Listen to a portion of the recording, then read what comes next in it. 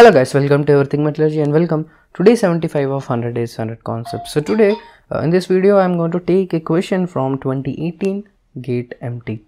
So the question goes in this way: a glass fiber of 5 micrometer diameter is subjected to 20 MPa stress, okay, which is a tensile stress basically, okay, tensile stress of 20 MPa, and they also gave gamma, which is my surface energy or interfacial energy, which is 0.3 joule per meter square, and E, the elastic modulus of the glass fiber, is 70 GPa.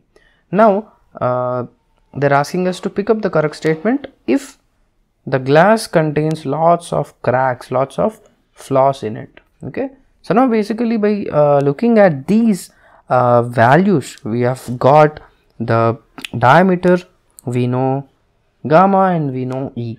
So if you want to relate the stress with all of these things, you have something called as Griffith theory. Okay, so what do Griffith theory say? So Griffith theory usually is used for brittle materials.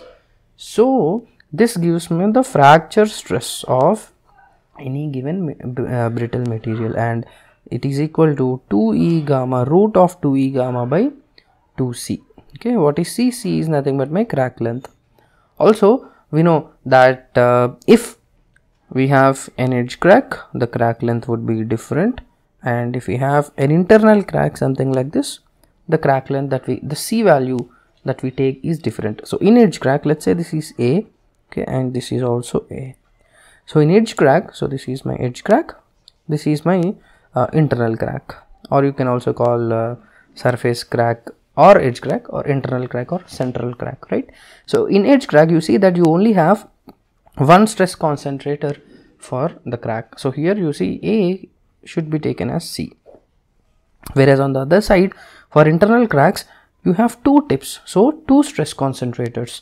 So you see this, so one internal crack is actually acting as two edge cracks. So that is the reason why you have to split the total length into both the cracks. Okay, each half is to be seen as a separate edge crack. So here A by 2 will be my C. Okay, so this is an important thing. Now, so what are the options? Let's come back to the question. So options are they're asking to see whether the stress is sufficient enough that the fracture is taking place or not. Okay, so for that the Griffith theory is an absolute approximation, because it tells us the fracture stress that is actually required for a material to fail. Okay, so now here we don't know the C, right? We only have this particular guy, 5 micrometer diameter. So what I'll do is I'll assume the maximum crack size. The maximum crack size is almost equal to 5 micrometer, and when I say the maximum crack size, so let's say this is my fiber itself. So this is 5 micrometer, right? The diameter, it has a circular cross section. So what I am telling is I have a surface, an edge crack, something like this, which, sorry, it's an internal crack, my bad. It contains an internal crack where it is almost equal to 5 micrometer. This is my assumption. Okay, so that if that is the case, if this 20 MPa is applied, will it cause brittle fracture or not? That is what I want. No. So because it's an internal crack, as I said here, so my C will be equal to what? 5 by 2, okay, which is 2.5 micrometer. So now for this particular case, let me calculate the sigma F. So this is equal to how much? Root 2 into E is 70 GPa, so 70 into 10 power 9 into gamma is 0.3 divided by, oh sorry, it is pi. I think I just made a mistake here. So the formula is root of 2e gamma by pi c. Okay, so this is equal to pi into c. What is c? 2.5 into 10 power minus 6. So if you solve this, you will get around 73 MPa. So the fracture stress, if the material contains 5 micrometer internal crack, which is the maximum size, of course, because it's covering the whole diameter, so no crack can be greater than this. That's what I mean.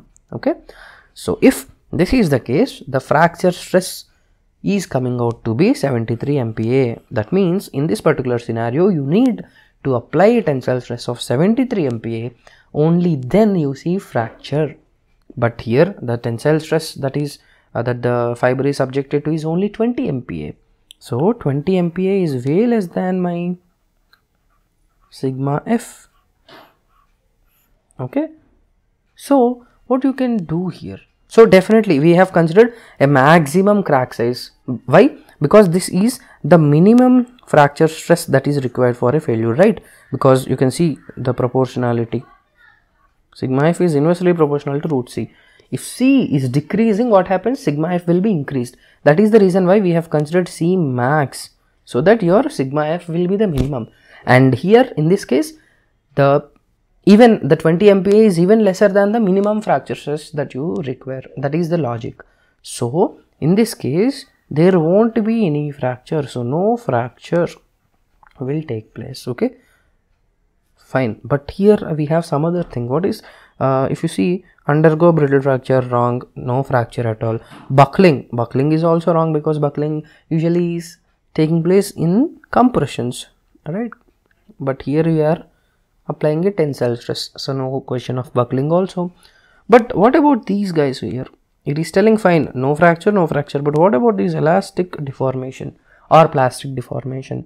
So if you remember, when I said about this guy, this Griffith theory, I said this is an approximation used for perfectly brittle materials, right? So this is only used for a brittle material.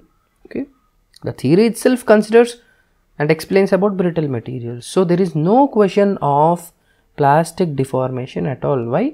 Because we know how brittle materials fail. It will fail in a straight line itself. If you see the stress strain curve for a brittle material, how it will be?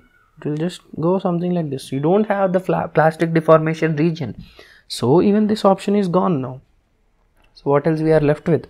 So definitely, if this is my, let's say this is the graph that you have, and this particular guy over here is 73 MPa, where it may fracture. But now I am actually applying only 20 MPa. So what is the region which I am lying in? I am in my linear curve. Linear is nothing but my elastic region or elastic limit.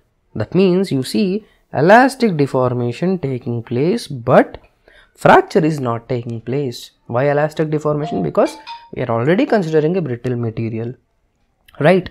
So I hope this question was asked by a couple of you guys. So I hope you understand this particular concept, how you can go about and use Griffith theory to solve this, right? So if you like it, please hit the like button and also share with all the GATE Metallurgy aspirants. We'll meet you tomorrow with one more interesting concept. Thank you guys.